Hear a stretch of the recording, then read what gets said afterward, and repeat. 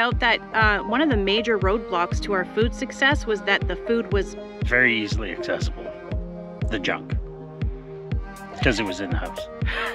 Because yours truly likes to buy in large quantities at the grocery store to save herself a trip. And yours truly likes to eat the junk food in large quantities. So like 3 bags of chips and packages of cookies and stuff for the freezer. It gets ridiculous.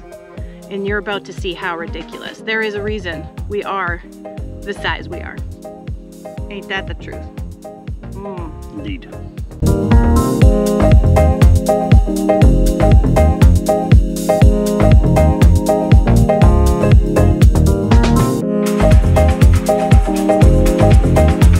On Sunday, we decided to do something drastic.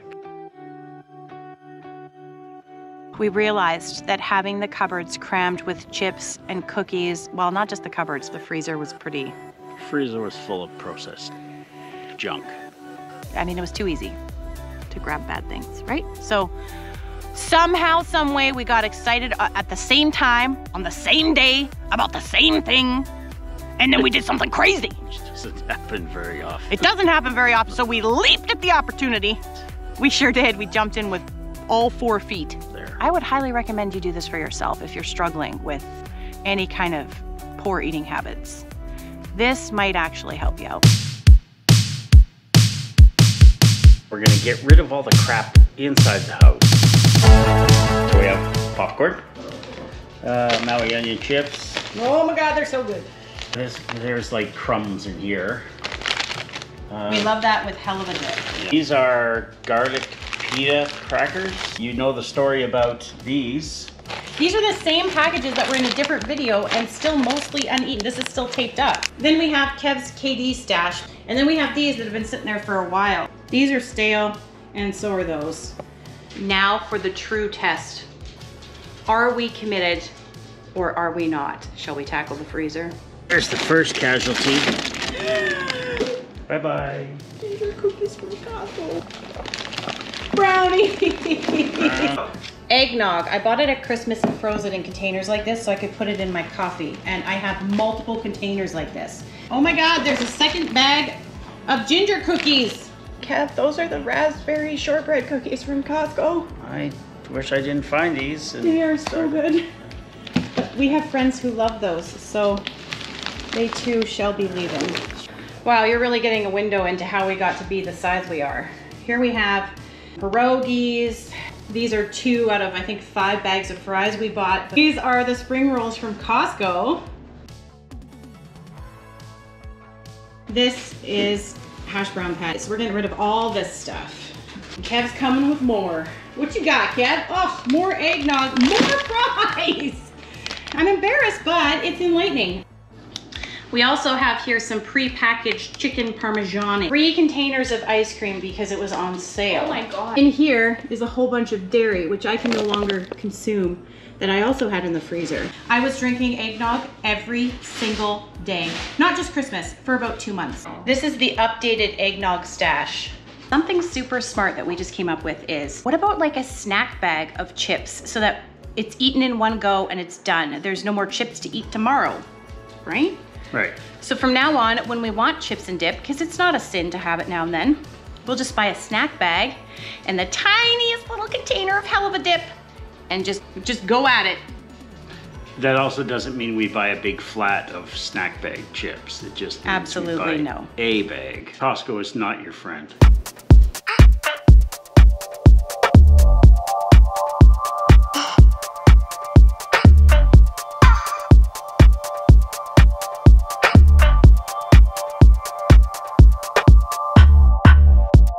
So Kev and I just finished hoofing our butts. I literally feel sweat dripping from me. Gross. This guy has upped his running game. Holy smokes.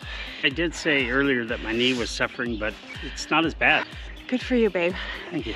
But also, I just wanted to say that somebody along the trail saw Kev running and me speed walking behind him. And they said, good job. And I just want to tell you that for people who are bigger and who are outside moving their bodies, never think to yourself, oh, should I say something, or are they gonna be offended that maybe I'm implying they're overweight or they never do this? I think it's pretty clear, you know, that we're struggling. So saying good job to some random stranger who's busting their ass, go for it. Just go for it. Don't make apologies. Feel free to encourage. Wouldn't you say? I agree.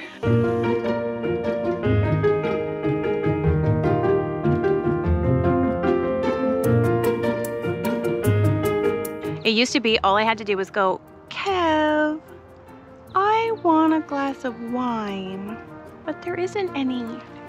And he would dash out to the store, buy me a bottle. Okay, he'd buy me two. He's a very doting husband. He's probably like the most doting husband you would ever find, which is exactly what I wanted. Am I the most doting husband you've ever had? Yes. Good. We've recently made this pact that if we want a treat, we are individually responsible to go out and get that treat. I'm not allowed to use my little Kev. It won't work. It's very effective. Well, he says it won't work now. We'll see, but he says it didn't the other night. You were very successful at denying me Bailey's. Yes, I was. That's love. It didn't feel like love in the moment. I feel like it. I felt like I needed to apologize for not going out. See, and that's the hook. That's where we all need to learn that actually saying, no, I'm not gonna go get you Bailey's, or I'm at the grocery store. No, I'm not gonna buy you Diet Pop, Kev. No, I'm not gonna buy you 3 chocolate bars so you have a stash. No, I'm not gonna do that because that isn't love. That's sabotage. It is. And we're not sabotaging each other anymore, are we? No. We've done that for a long time. We've done that for 15 years. 15. Hey, I don't feel like being on the wagon. Let me drag you down with me by buying you this treat you can't resist. Right? We've all been there. But we are both recognizing that love is actually saying, sorry, honey, no. Instead of the chocolate bar, how would you like an apple cut up into slices? Let me get you a bowl of pineapple. Would you like some sugar snap peas and dip? I will get that for you.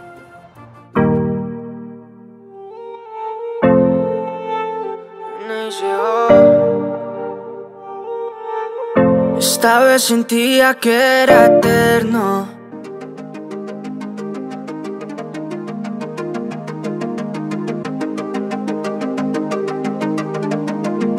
As you know, I've been working on this 1,700 calories a day, down from 1,900 calories, in my superhuman goal to get to 1,200 calories a day. Let me just say this, I don't know that I'm gonna count calories for the rest of my life, or if I'm even gonna count calories till I get to 1,200 a day. By which time you'll have a pretty good idea of... I am learning as I go.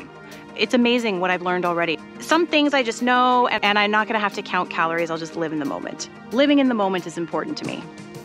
But so far, 1,700 calories a day is working. It's harder than 1,900 calories a day, but it's working. More on that in future videos.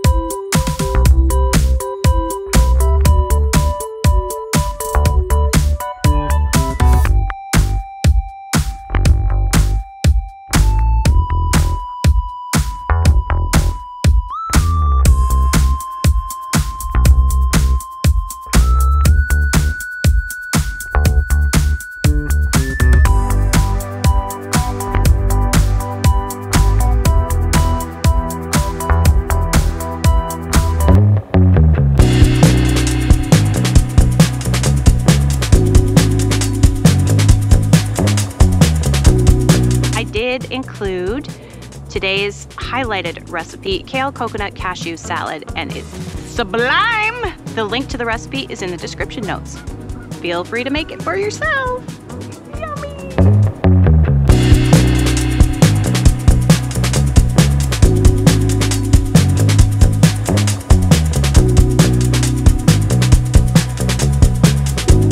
We're so grateful just that you showed up.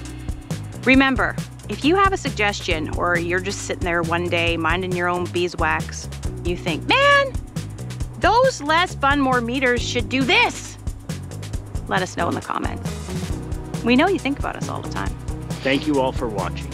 Thank you. Again, we do appreciate everything. We appreciate you.